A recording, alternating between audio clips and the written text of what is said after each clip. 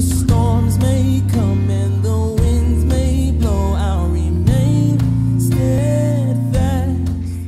For all of us, that person that we love most in the world, the one that can send us soaring joyfully into space, is also the person that can send us crashing back to earth. All it takes is a slight turning away of the head or a flip, careless remark. And when we don't feel safe and connected, these moments are like a spark in a tinder forest. They can set fire to the whole relationship. This is an excerpt from Sue Johnson in her book, Created for Connection. James 3:5 puts it like this: "The tongue is a small part of the body, but it makes great boasts. Consider what a great forest is set on fire by a small spark." Today's session is about dealing with those small sparks that can become big fires in relationships and working out conflict, which is an inevitable aspect of all of our relationships, and cultivating the fruit of love and kindness as we dig deeper into soul health. There are 3 patterns that have been identified in relationships, 3 patterns of conflict. And these aren't just specific to couples, but they are evident in any shouting match that we might have had with a teenager or someone that is important to us. These 3 patterns can cause a breakdown in our relationships, and they can be reframed as we recognize them, observe the behavior, name them. And by doing that, it can be the starting point of healing. The first one is quite easy to identify and slightly more difficult to change. It's the blame game, or as Sue Johnson calls it, finding the bad guy. It's really a game where everyone loses. It first surfaced in the Garden of Eden with Adam and Eve, and it is present today in many sophisticated forms in our relationships. It happens when we focus on each other as the problem in the relationship. If you look at relationships like a dance, a delicate movement of either stepping on toes or sensitively responding to the movement, this is what would keep our dance at what feels like a safe arm's length. It prevents connection and closeness and intimacy. And when we get stuck in this pattern, we are consistently looking for what a person is doing wrong.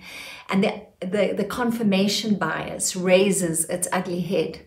The confirmation bias, simply put, is we see what we are looking for. We expect bad, we look for bad, we react quickly when we see that bad.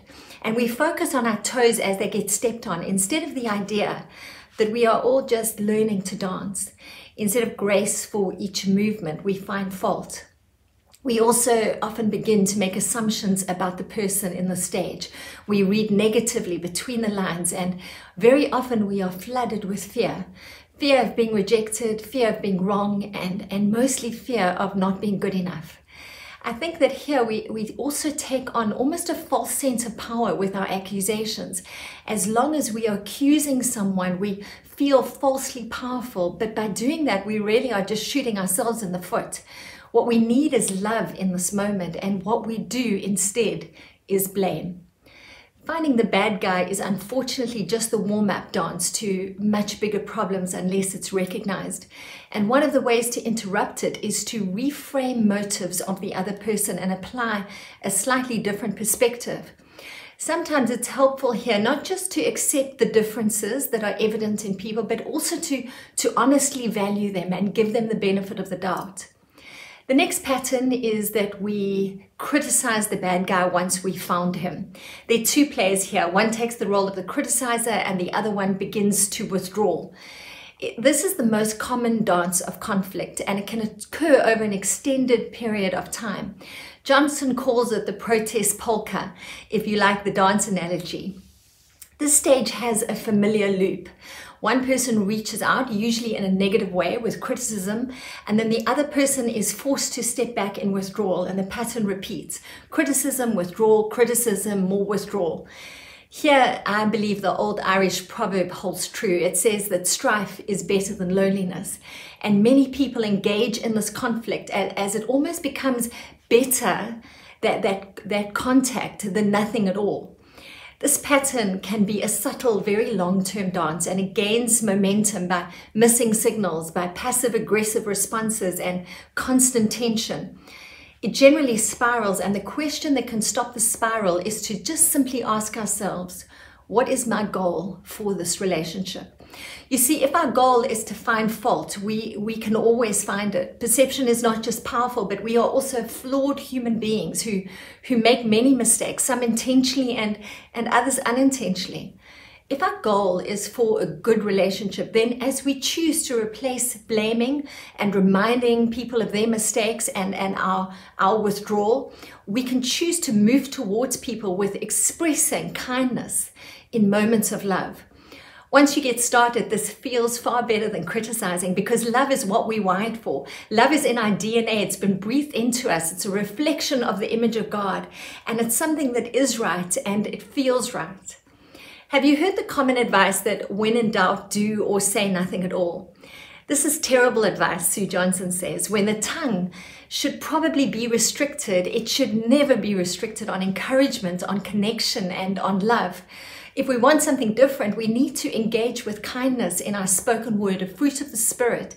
Saying nothing or withholding love just starves the relationship and will starve the person on the other side.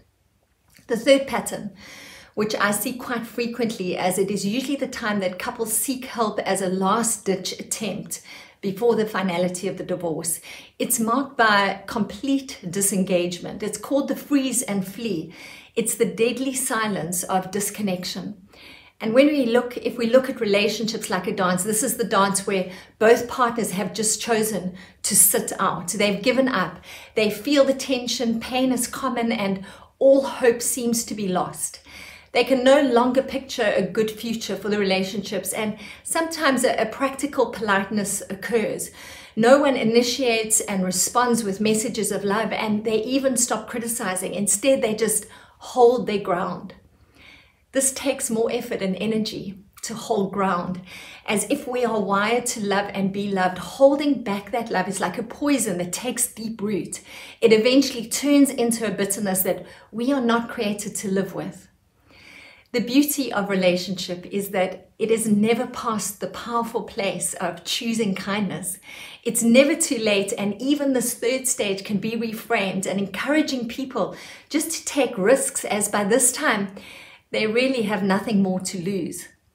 This third pattern can finish off a relationship, or it can be the point where we come to realize that we are at the end of ourselves and we enter that humbling experience, sometimes of brokenness, and we start to relinquish our will to God's will, which is to love well.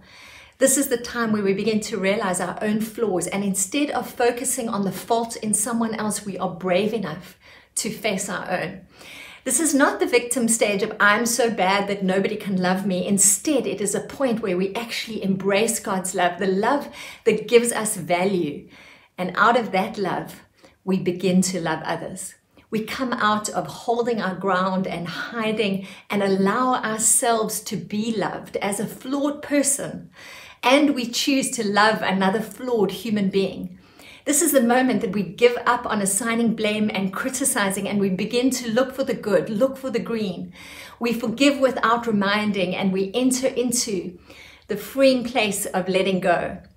This is not the time where we start again at the beginning of the cycle and start assigning blame. This is a time where we stay in our own lanes. We recognize our own patterns, not the patterns in someone else. And we engage in this beautiful fruit of choosing kindness. I'll see you next time.